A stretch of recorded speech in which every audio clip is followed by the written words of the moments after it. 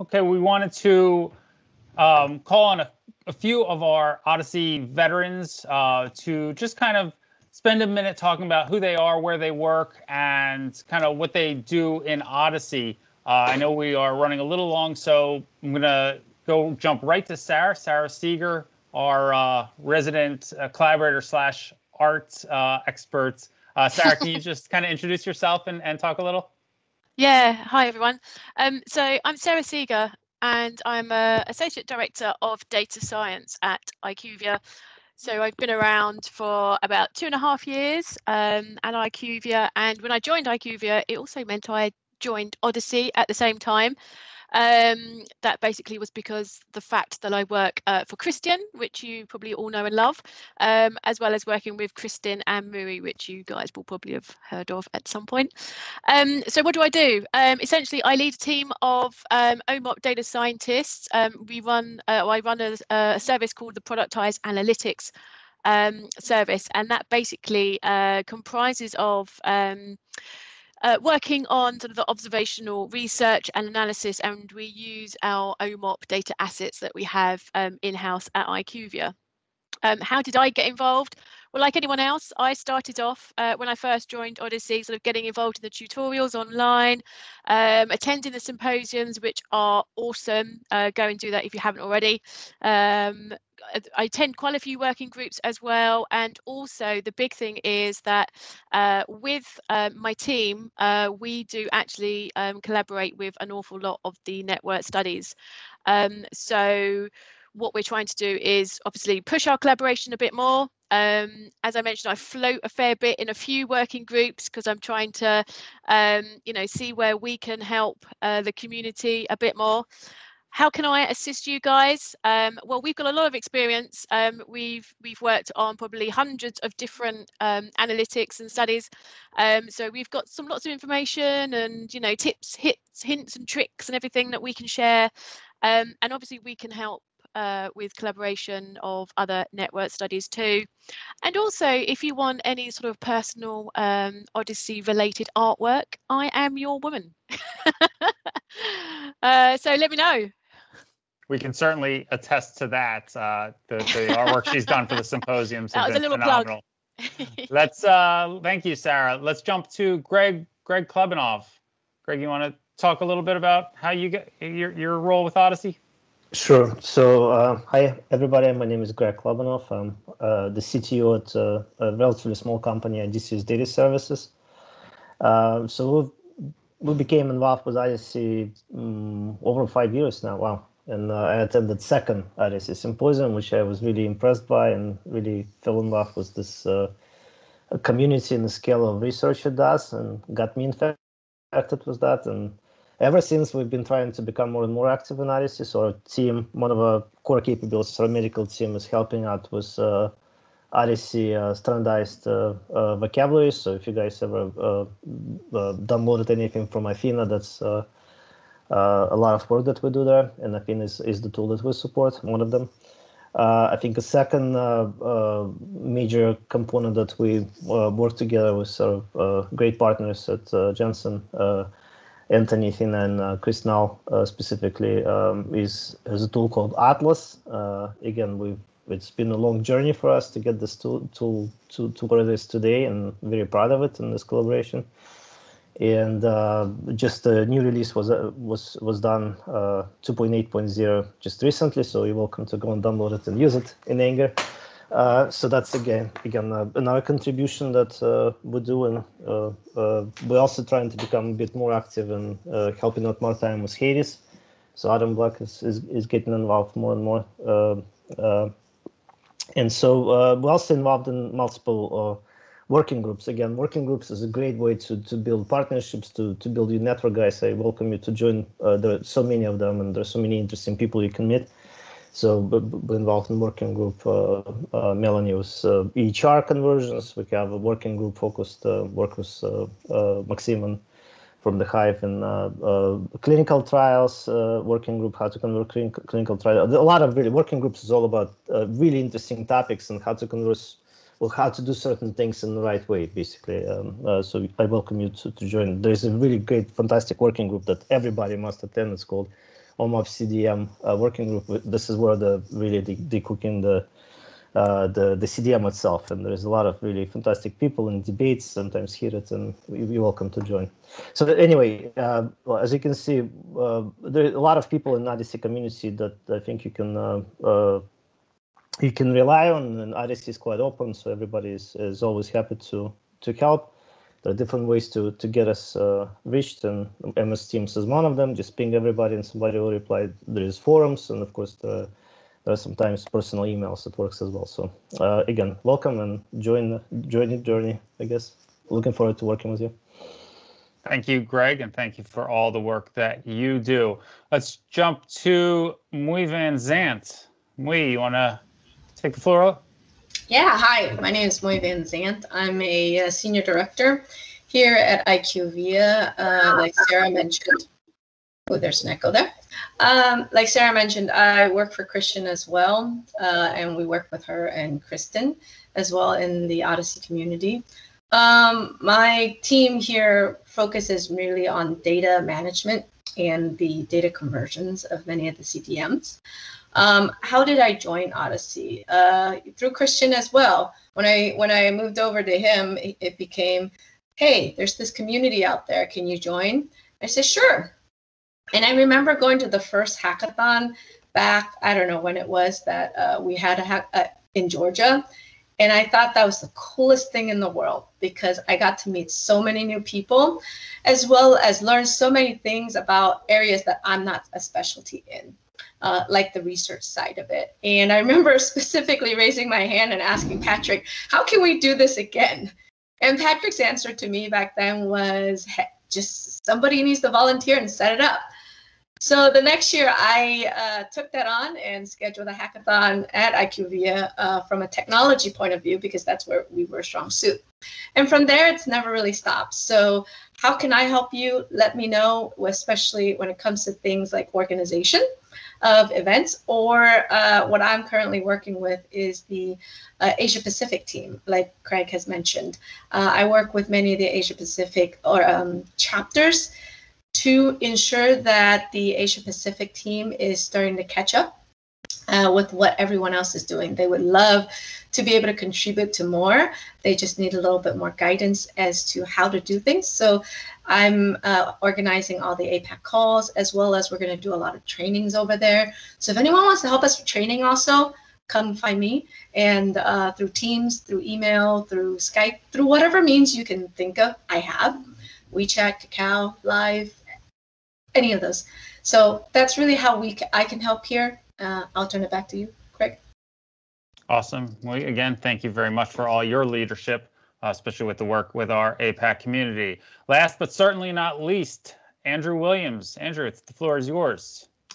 Hi, I'm Andrew Williams. I am a clinical psychologist by training and have had roles as a biostatistician and person building databases and applications for a while, and have been involved in OHDSI since nearly the start of OHDSI, not the OMOP level days, but shortly thereafter. And it has, I care passionately about the potential value that large-scale data from EH sources can be used to improve our lives and improve care and change some of the most significant things that matter in life. And I have been continually inspired by all the things that happen in the OHDSI community. The vision that has ignited it from the beginning has been continually surprising in how important and innovative and really, I don't know, some of the most important work being done anywhere, I think. And so I'm involved in probably a couple too many different facets of OHDSI. I participate in a very large number of work groups, help to lead a couple of them. I'm not going to enumerate them all. And along with Christian Reich and Kristen Koska, and especially David Madigan, helping to build a new OHDSI Center at Northeastern, which is hopefully going to be a new base of support for all kinds of wonderful activities for the entire community, and a new whole set of researchers coming to be involved and enrich what we do. I do a fair amount that links OHDSI to other communities as well as to contributing to it directly. So I have a leadership role in the National COVID Cohort Collaborative, where I'm shepherding a lot of work and bringing a lot of the fantastic people who've developed different attributes and assets in Odyssey to that community to help make the best use of their OMOPT data, a huge data resource for COVID, and along with Wojciech Husser and people on Greg's team, bringing in Mimic and people in the PhysioNet community, other open sciences communities in general, to leverage the great work that Odyssey has been done and increase collaboration with them. And then within Tufts Medical Center, where I have both a research position and I help direct our informatics core and research informatics for Tufts Medical Center generally, we're getting a lot of value over having put our data into OMOP form. We use that to participate in research, but also we've, some of the more bleeding edge, but really exciting things that are happening in oncology and our ability to really carefully and in a very detailed way specify and characterize cancer and cancer treatment in ways that can't be done anywhere else, bringing in GIS data, a lot of other things. So we're using that for a variety of purposes, including for Odyssey studies. So that's probably enough said about me. And welcome very much. This is a great community. I got to say, I participate in a lot of communities, and this one is as open and full of fun and expertise and productive work as any that you will find out there. So if you're new to the community, don't be shy. Join in. You can take balls and run with them and have a big impact doing it. So welcome. Absolutely. Thank you again, Andrew. So we plan to do the second half of this as a Q&A. Obviously, we're closer to the 3-quarter mark. We do want to do some questions and answers, but anybody who has posted a question, we will try to find a way to answer. Maybe we'll make a forum thread, take all the questions that you've submitted to the poll, and answer them all there. So if you don't get your question answered, just know that we've seen it. We're going to answer it. We're going to put it on the forum. That'll help drive you to the forum as well. So, Patrick, do you want to kind of get started? Yeah, so I'm looking at the responses everybody's put into the poll everywhere, pollev.com/PatrickRyan800. And our top voted, we got 2 top voted questions. So I'm going to answer the first one, and then I'm going to actually call on Kristen Costa to answer the second. So the first one was, where can I learn about databases that have adopted the OMOP CDM? And so for that, I'm actually going to share my screen real quick because there's one additional resource we didn't actually show you. And that is the Odyssey wiki page.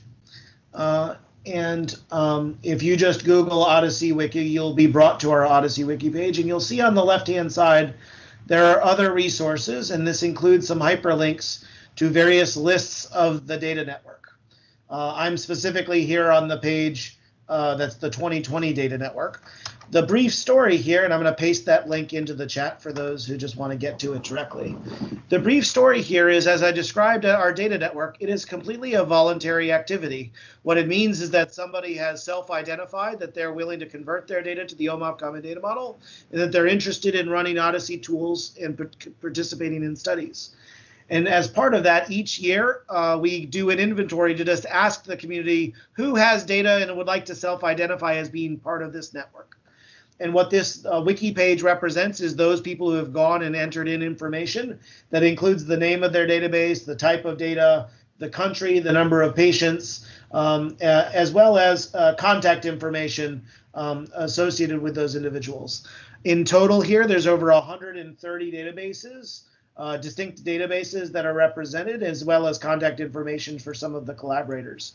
I think what's exciting is that as much as we've got these people who have self-identified and representing over 600 million distinct patients around the world, that we know that this is actually only a small fraction of those that are using the OMOP CDM, some of which haven't actually self-identified. But we encourage anybody who has access to data to come join and raise your hand and participate as part of this network.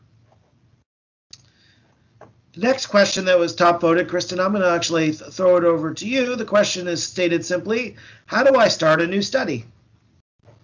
How do you start a new study? Why would you want to do that? We've answered everything you could ever want to answer. No, actually, you're in good company. So starting a study starts with articulating your question, and you can do that here in Teams. You can do it on the forum. In fact, the forum is a great place to search and see questions people have asked. You can look under the researcher thread. I think that one tends to have quite a bit of historical memory. But if you can articulate what you want to do, folks like myself, or maybe my friend Mark Suchard, even Patrick, Andrew, Sarah, we're lurking and we're looking for questions that look like questions we answer all the time. And what you'll find is we have different kind of frameworks for the questions we ask. So you hear about this characterization, prediction, estimation. And so if you can kind of start with, tell us what you want to do, we will help line you up to your friends. And it is a little bit of a back and forth where we might work with you to articulate your question further. We might point you to GitHub repos where we have existing artifacts.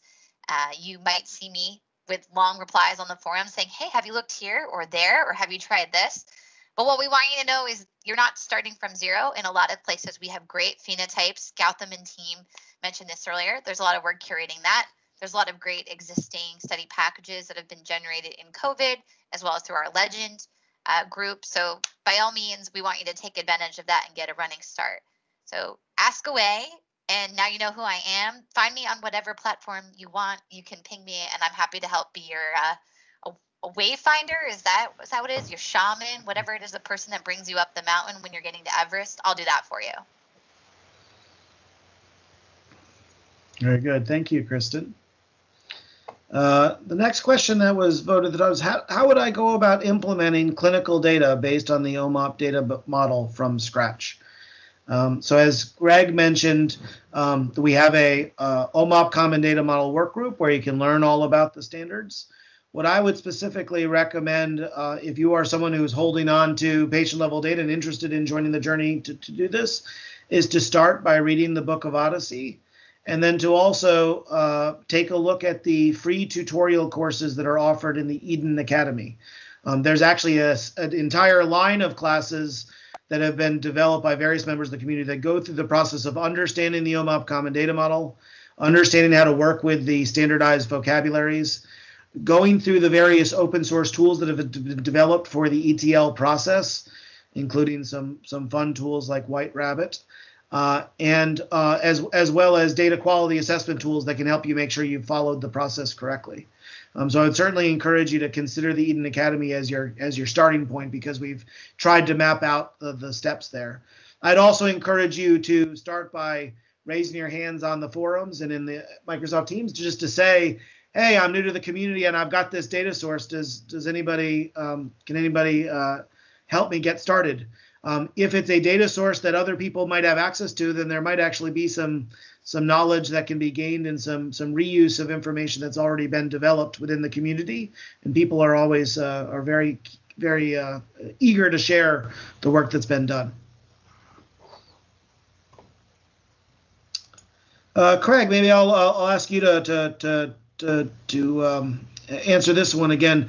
A couple folks had still upvoted about where's the best place to start to learn about the OHDSI tools, and how do I join a work group? Sure. Again, if you go to OHDSI.org, the tabs on the top of the page will direct you to a number of the places. So there is a specific software tools page that you can highlight, and again, we'll give you not only some basic information, but links to documentation, demos, installation information, GitHub repository. So use the software tools page. We kind of re-put this together over the last couple of months, and I think it's a lot clearer, a lot more helpful. Also, in terms of joining work groups, I did see a number of these questions asked in different ways. In the link to this page on the community calls, I will repost these links. So if you look for the February 9th community call, we'll have the links there. But again, under the Collaborate with OHDSI and MS Teams on OHDSI.org, there is a form to fill out for Join Our Teams environment. And then once you get in the Teams environment, you can start to join different working groups. Fill out the pick working group studies to join, and you can list the specific studies, the specific chapters, and the specific working groups that you want to join. And then Elise Katzman does a great job kind of navigating you to all the places you want to be. If you have any troubles, reach out to the OHDSI technical support in Teams, and then we can kind of help you get those final steps. Very good. Thanks, Craig. The next top voted question out here on pollev.com/PatrickRyan800 says, I'm trying to use an Odyssey tool and I'm having a problem getting an error message. So what's the best way to solicit help and how do I know who to contact? So there's two things that I'm going to recommend that you take a look at. The first is on the Odyssey forums. You'll see that there's a specific section for implementers. And that's a place where we're trying to provide a user forum so that people can post questions and get answers. You will see if you have some specific error question, you might actually find that somebody else has similarly experienced that error and may have found a workaround. We've got several members of the community that are very active in trying to support each other. Specific shout out to Chris Knoll, who seems to be on at all hours trying to help everybody try to get through some of the issues. So I'd really recommend that you use the Odyssey forums in the implementers area to focus on that. But additionally, if you specifically are using a tool and you think it's actually outright has a bug, all of our tools are open source and the code is available in GitHub. So you go to github.com/Odyssey and you will find all of the packages. And there we use GitHub as our primary modality for capturing issues. And so if you have a specific issue, like here's a bug and here's the error message that I'm receiving, you can post it as an issue on GitHub, and the developer teams will be able to see that and respond to you. In general, if you're a newbie that's asking a general question like how do I do this or have I done it right, you'll probably find that the forums is a great place to get a more broader representation of people thinking about things. Whereas if you're down in the weeds and you really do think that there's some functional problem with the code, GitHub's going to be your right place to go to first point it out and hopefully also to contribute and work on these community solutions together. Thanks to Elise for bringing this up. We've mentioned the Odyssey Symposium a number of times. I do want to get a couple of dates on your calendar. The 2021 Odyssey Symposium will be September 12th to the 15th, with the main symposium day on Monday, September 13th. Now, what is it going to look like? Will it be in person? Will it be completely virtual? Will it be a combination? What are the topics? Those are all questions that we simply don't know yet. We have a committee that will work really hard to put together another great symposium. Again, we don't know what format it will be, but we do know the dates. So September 12th to the 15th, September 13th being the main day. If you haven't been to one, ask anybody who's been to at least one, and most people have been to a number of them. They're really wonderful days of not only idea sharing, but just community building, camaraderie. It's as people have mentioned, this is a really great community to be part of. And we're hitting the end of the hour. Patrick, you want to make a couple of final remarks and then questions that we didn't get to? Look for the forum. Look on the forum. We will find a way to answer these questions and make you find the forum to get your answers. Yeah, so I think it would make good sense, Craig. I do see that there's probably about a dozen or so questions that we didn't yet get to. So what we'll do is we'll make that a post on the forums and inside of Teams, so that everybody can, so that we will respond to those questions. I guess just to summarize, though, I want to first of all welcome all of you that are newcomers to the community. I'm going to bring back up here the page that Craig showed you to join the journey. You've taken an important and valuable step to join this call and learn a little bit more about this, and I hope that you found some of this information useful. But I know that we've thrown a lot at you here to start with. But we encourage you to become part of this community, to join the forums, join our Teams environment, join the work groups, read and go through our trainings, and then start to contribute. We know that we've heard from lots of communities that there's a lot going on in Odyssey. It's really big, and there's all these people all around the world. It's hard to sometimes know how one can make a contribution to something that seems like it's so big and going in so many different directions. And so I just want to share with you as a final vignette. It was basically last year, about 13 months ago, that Odyssey had an event in Barcelona, Spain, and a newcomer, just like you all, came to that meeting, Jenny Lane. Jenny came and she participated in a study-thon. She largely listened and learned and got excited and interested.